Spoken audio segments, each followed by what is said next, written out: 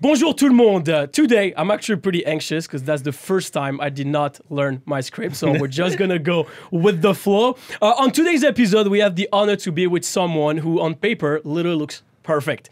Next to star, model, and cook, this French man has everything, and he's here to talk about his role on Selling Sunset, as well as discussing the cultural differences between his home country, France, and his new life here in LA. So please, everyone, welcome Romain Bonnet. Thank you. Thanks for coming. How was that intro? Was that good? That wasn't bad. That was great. I try my best. You know the struggle of speaking English when you're French. So Romain, to give a little background about yourself, so you're 28 years old. That's correct. You are Gemini, so I would say that you're born around June 10? June 18, exactly. June 18, yeah, okay. Yeah. From France, Paris. Yeah, from France, yeah. I'm born and raised in Paris. Okay, so do I, so you see. And then you are obviously known for being on the Netflix show called Selling Sunset. That's correct. Is there anything I'm missing about your background that I need to mention? We'll talk about more. That's it. After I started traveling since I was 18, all around the world, I went to a few different countries and then till I end up here. What countries did you go to? Where did you visit? I used to live in probably 5 or 6 countries, but I visit probably 20, 25 of them. So I used to live in Norway, in Oslo specifically. After I moved to New Caledonia, I came back to France, came to the US, moved to Italy, came back, moved to Australia to Sydney for 2 years. And then I completely fell in love with Sydney. That was really the city. I didn't know anything about Sydney actually when I went there, but I just literally fell in love with Sydney. And I feel like it's almost like a little LA. Okay. Almost, yeah. Did you surf in Sydney? No. Come on. Yeah, I know. No, I've never been a surfer, but I love all the sports with in the water and stuff like that. But no, I didn't get to actually surf. But it's okay. I'll teach you how to surf. I'm not too bad at surfing. I live in LA now, so I literally had to learn how to surf. So Romain, before you did all those travels and live in the United States, you obviously grew up in France. What was it like growing up in France? What do you remember from your childhood there? It's so funny how people, before they go to Paris, they think Paris is only the Eiffel Tower, the Champs-Élysées, that it's only beautiful city, that there's nothing wrong or no harm. Don't get me wrong, it is an amazing city. We see the Eiffel Tower and it's whatever for us. But since the last 2 years, actually, I start to see it as a tourist. Okay. And I'm oh wow, it's it's crazy how when you go back, for vacation, you go there and you feel like you're revisiting the city. Because you're not getting used to going to fancy restaurant, eating good food, seeing all these monuments and museum. The first time I went to the Louvre was actually after I went back from the United States. In 18 years, I've never been to the Louvre unless I went to the US, came back, and was I probably want to visit this museum. So, it's interesting to see you grew up in a place where it's not all fancy. No.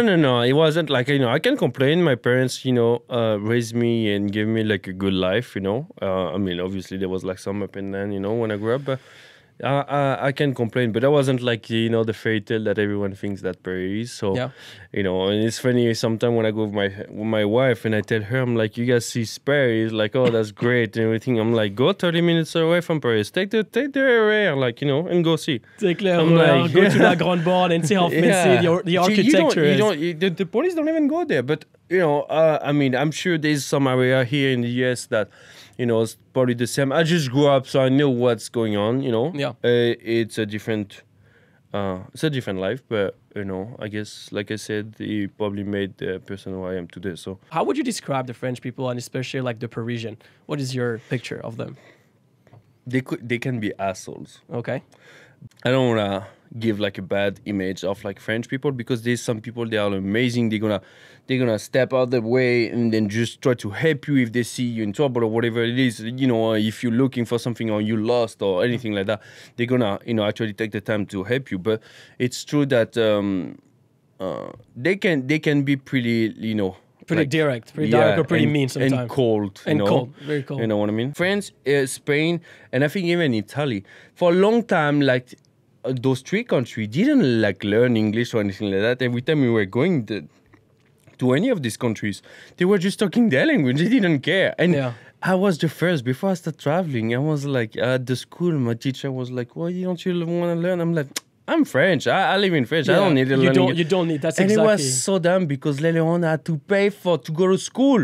Yeah. To learn English, you know what I mean? But so I think that was such a big thing also in France that that was the problem, I guess, with the tourism and everything for such a long time. Like, you know, all the tourists that was going to Paris and were asking questions, they couldn't even answer because they didn't even know what they were talking about. So that is funny because then what you're saying, if I summarize it, that French people sometimes are not mean.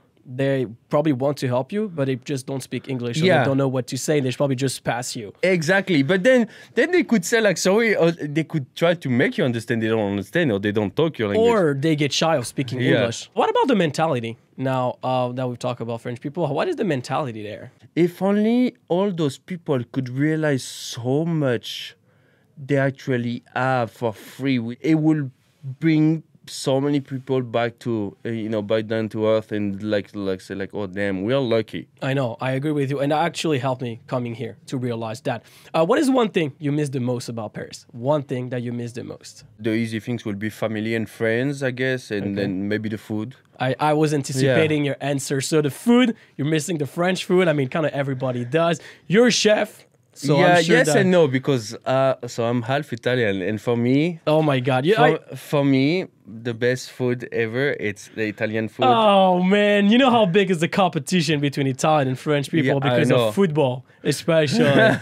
So I'm like fully French. I've been only to Italy to go skiing, and I love Italian food. Obviously, oh my God! For me, it's the best. Personally, that's my favorite food. I love tiramisu, but I still think that the French food then are viennoiserie or pâtisserie. Yeah. Well, that's not like for the breakfast, like all the bakery and everything. That's French by far. Even like the simple like chocolate croissant and just a baguette. Like I can tell you're very Americanized because you say chocolate croissant and you didn't say pain au chocolat. What was the hardest thing when you learned English? Like stuff that you still like struggling with?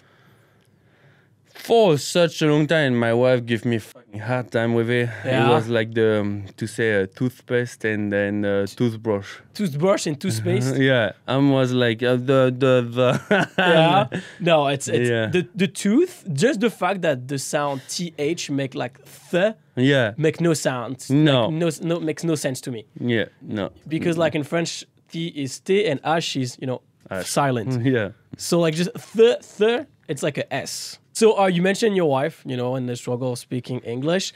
I'm sure she helped you a lot.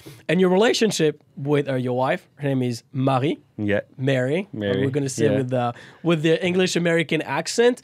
How did this relationship like change your life? All my friends and close friends and everyone they knows, and everyone can tell you actually that's close for me. I don't think there's anyone, even like the two twins from the show, that's worth like they're loaded. Right? Yeah. They were gonna tell you they never met anyone that worked harder than me. So I don't. Yes, my wife opened a ton of doors for me. Right? All my friends and group of friends that I'm in right now opens a lot of doors for me. Yeah, that's for sure.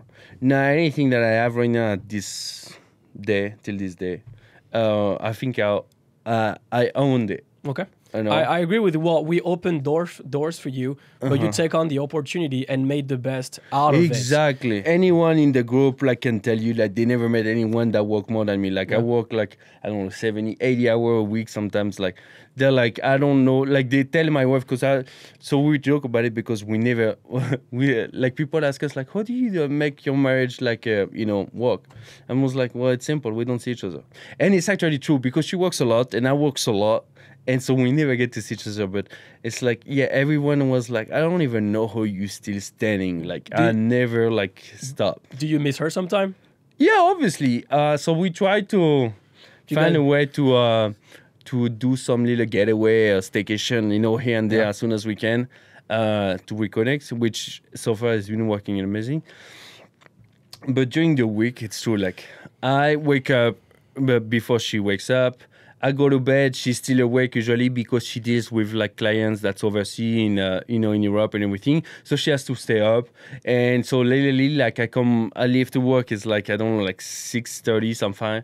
I come home. It's 7, 8 p.m. I just take a shower, eat, give her a kiss, and then I'm out to bed. That's crazy that you're doing all of this at only 28 years old. Yeah. So you're only 28 years old, and you're literally having the entrepreneur mindset, and you're literally a husband.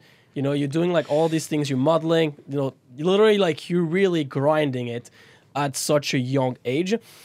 And do you have this feeling that you're missing out on like your early age, so like you're 23, 24, 25 years old, of like everybody think like you go out, you experience life, you know, I think I've done my share of like going out, and then everyone is joking because I was like, why? So when I start talking about like everything I've done and whatever, so they said, oh shit, you did done a lot. And so I've done my share, but like always since I was young, I always wanted to focus on my, you know, my future and everything, and then I know what I want, and then you know, I don't miss out on anything. You know, party, I've done it. I've done it. I've done it and done it and done it. You can still party with your wife. It's not even exactly. But me, I see now what makes me the most happy and enjoy more and everything. It's her and to travel and discover, like, you know, travel all around the world and be with her and share a moment. Yeah. That's more that, you know, go in a nightclub, get fucked up, and then spend like $1,000 in a bottle, and then you're like, oh my God, my headache and everything. That reminds me of one of the first episodes in season 5 when you guys are having a little argument when you wanted to go out and she wanted to stay in. And that reminds me of that. It wasn't like even going out. It just, we had like plans. American are like this. It's like, they're going to tell you, okay, in 2 weeks, do you want to go there? Yeah. You say yes.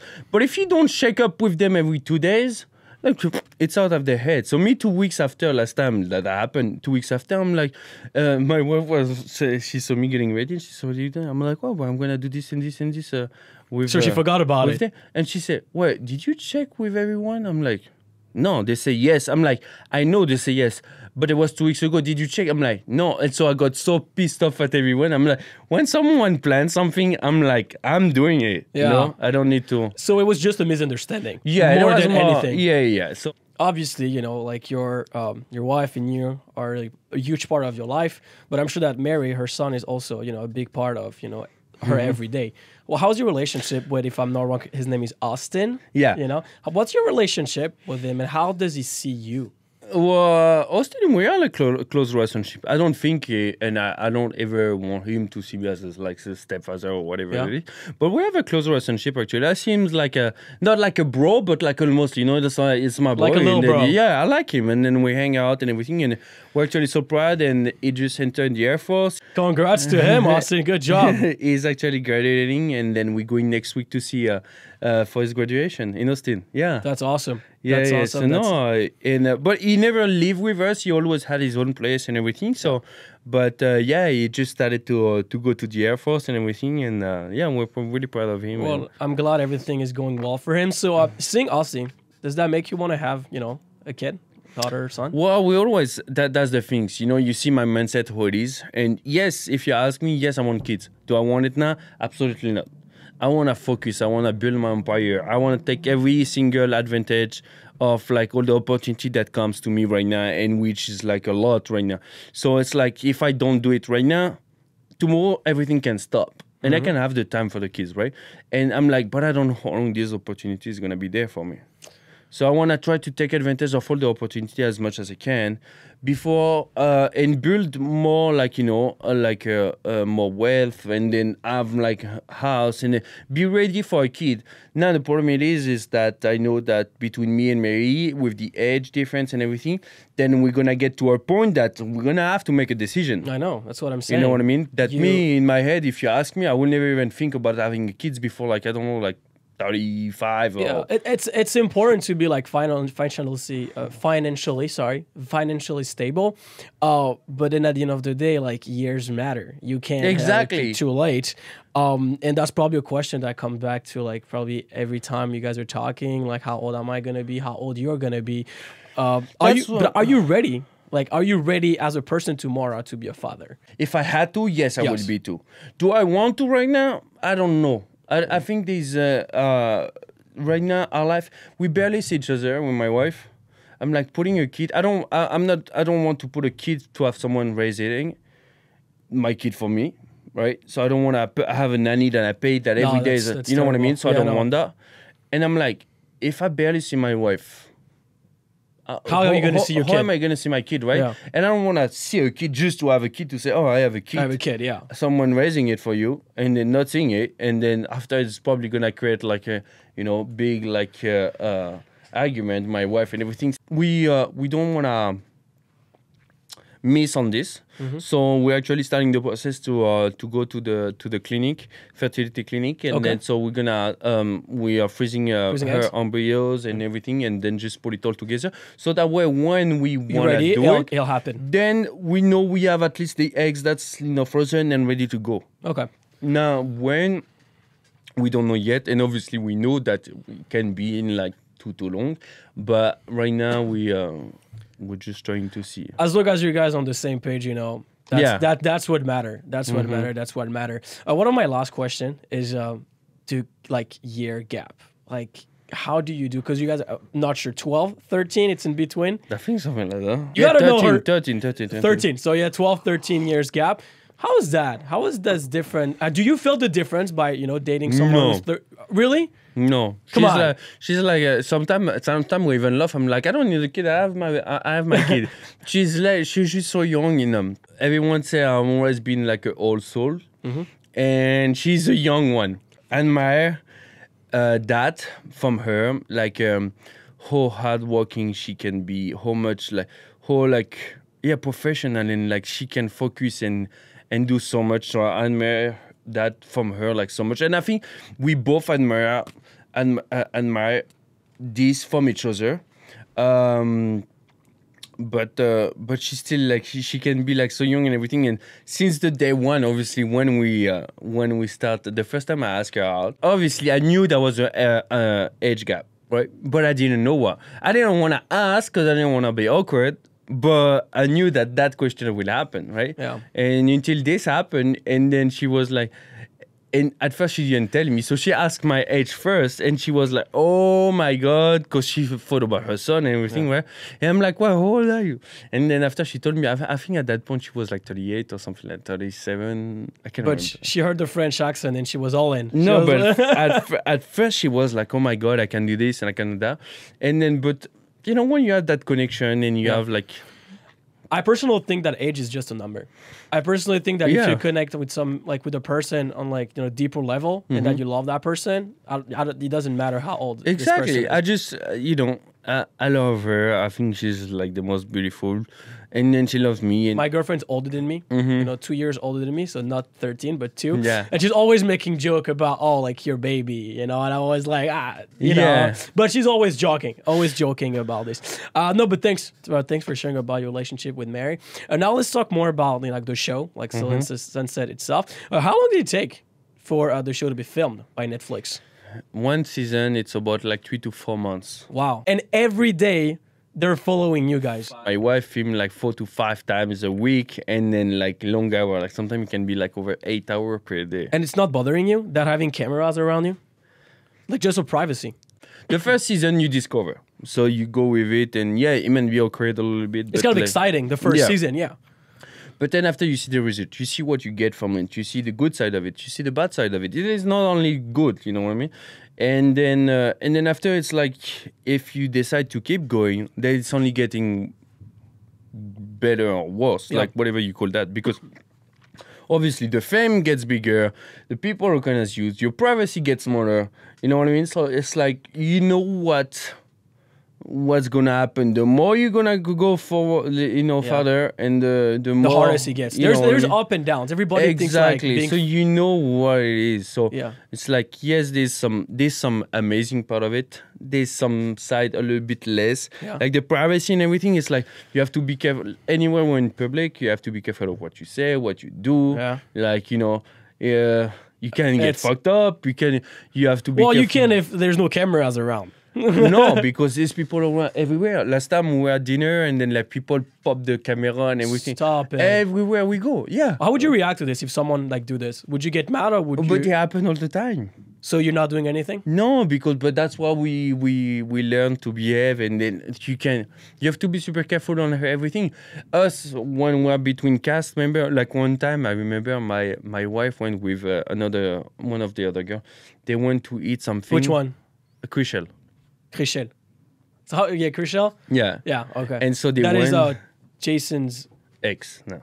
Ex, spilling some tea now. No, it's at the end of season 5. Really? Yeah. I've only watched until episode 10, so I didn't. Whoa, what happened? Because I didn't even watch the last episode. It's just because they love each other so much, but they look perfect together. Like exactly. She met his mom. He's just not ready to have a kid, and that's something. She's 40. She told him. She put an ultimatum. Exactly, and so he told her. He's been honest with her, and he said he's not, as much as he loves her. He doesn't want to stop her from not having her goal fulfilled, basically. And he said, I'm not ready to have a kid right now, so I don't think I don't want it. At the moment. So is it not weird in the office when she walks in and then he's here? For a while, they weren't going in the office because as an agent, you can work from home. So obviously, it's just starting to be better. Obviously. Yeah. Oh yeah. So basically, Mary and Christian one day. So to tell you how crazy it can be, they went to a dinner at Tess on Sunset, right? Mm-hmm. I know. They came out. They were just walking on the street. Someone with a pizza. Well, the box dropped TMZ poop. Stop it. Oh, everywhere. Shut up. So someone act like they had a pizza? Yes. And they dropped the camera? Yeah, they dropped the pizza and it's TMZ, Mary Fitzgerald, Christian Stores, what do you have to say? Everywhere. You have no idea. And here, has a husband, when you see your wife, not having privacy and, kind of getting not attacked, but kind of by journalists, paparazzi, fans. But this we know. It's hard for you. When we buy ourselves, it's kind of okay. Yeah. As soon as me and my wife are together, the twins are together, it's over. It's over. When we are the four of us together. Are you ever get into any fights or argument with someone who went too disrespectful? No. We all the fans have been amazing, and we're thankful for everything. Well, you've been mentioning so many people between Jason, Chrishell, and obviously your wife. But who are your favorite people on the show? Who are your best friend that you hanging out all the time? Well, the closest is Jason and Brett. Obviously, that's my boys. Okay, that's your boys? Yeah, we're at the gym, we go party, we do... But man, it's so funny, and I'm sure people are always asking you that question. Jason dated Mary in the past. Is that weird to you? Or you're that's the past, doesn't matter? No, that's the past, and plus I know he's scared of me, so... No, you guys look awesome. Are you guys sometimes making joke about it? Are you guys talking? But then every time that he starts to say something, I'm like, yeah, but that's why she kicked you out, and that's why she's with me, she got a better version, bigger version, and but it's just funny. And Jason actually is the person that I got the closest, the fastest. Okay, interesting. Not right now, I don't know if he's the closest. I'm super close with so many, but at first was the one that got the closest and the fastest, and I think that's why he helped so much. It's right away I saw him as a brother, and never as someone that I have to worry or anything like that. That's good. That's a great way. And so that's the past. One of my best friends in France, and Mary met her, was a girl that I used to date a long time ago. It's you know what I mean? It's you guys are open-minded. You guys are not the type of people being they used to date my partner, so I'm gonna be mean. Yeah, they both super respectful. Yeah, you never had any doubts. No, never. Not even crossing my mind. Okay. Good. Well, good for you guys. I'm happy that you can have a healthy relationship and just work. With them with no problem. One character that in season 5, it's almost all about her because she's in the middle of every drama. Kristen. Yeah. Thoughts on Kristen? Well, Kristen is Christina. She's What do you think? She just to make drama all the time. So that's a lot. That's what a lot of people do. They make drama on TV to get more famous. But see, after she doesn't want to to have the confrontation with anyone, because every time when they confront her, they say, "Oh, you guys are monster." Oh yeah, I'm no, but you give shit to everyone. You talk shit because there's a lot of things that you guys don't see. That's what I'm saying. That's other stuff of the show, right? That's done on interview. That's done by TMZ. That's done but everything we see that because our name pops up, so we receive notification by our publicist, by PR person and everything, so we get to see all this. So we know what's going on. So sometimes when it blew up, she act like, oh, but I don't know. No, you know what you did. So she's acting like nothing happened, Yes. but we all know that it did. Yes. And but some people from some viewer don't know all those little things. So it might seems like, oh, we've been rough on her. No. There's a reason why. It's even worse than what people think. Oh my God. Do you have anything that happened off camera that like she did and that like, you know, like kind of like destroy her relationship with everybody? Because obviously there is this thing. There's so many. I don't know. Like one thing that you think she, for example, to you, what did she do to you? Because on the show, I've watched it and she does things to the girls, but you personally. Yeah, but me, if she attacks my wife, it's the same. Okay, so what happened? Like Mary and her used to be best friends. They used to be close friends. They lived together. My wife. And forever and ever, he's been best friend with Amanda. That's her best friend forever. Okay. So that was her real best friend. They were close friends with Christine. They used to live together. And then I just think that Christine, I don't know. She just changed and I don't know if the TV got in her head. Yeah, or something like that. And she just started making drama and say something, and then 10 minutes after, she has an interview and gonna say the opposite and then start talking shit with Heather and Tarek and everything. So I know she create like so many like... she create dramas to bring attention to herself. Exactly. Like saying with like Hema, one of the girls of the show, saying that she was engaged to her. So their ex is one of my friends, actually, that I know. And then she said to him, she said, oh, but I was engaged with her. And like every single person on the show knows it's not true. I'm like, why do you need to try to make up this story saying you were engaged? Then what do we all know you weren't. Yeah. He never proposed to you. So what would you? She's lying. And then at that point when she does that, she's married, she has a kid. And I'm like, both of you girl are not even with the guy anymore. You are married to someone else, but you still find a way to go and lie on camera in front of the whole world saying you were. What exactly does it change to you?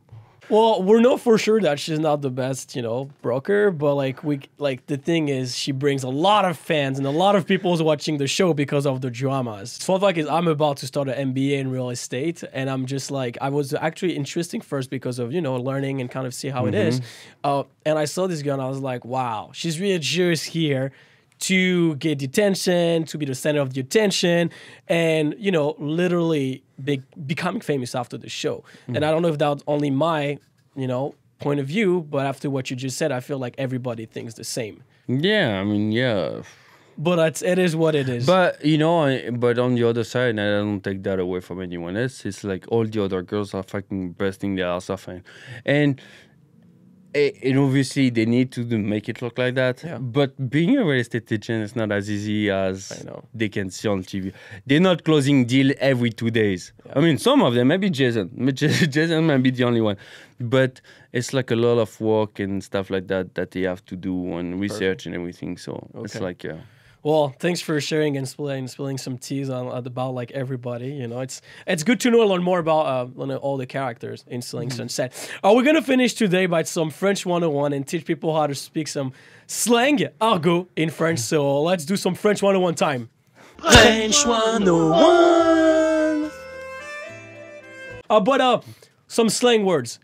How would you teach someone to talk like in argot, in slang in French? So some like words or expression that you have in mind that you used back home. I'll do one, you do one. Okay. All right, so the first one for me is bouffer.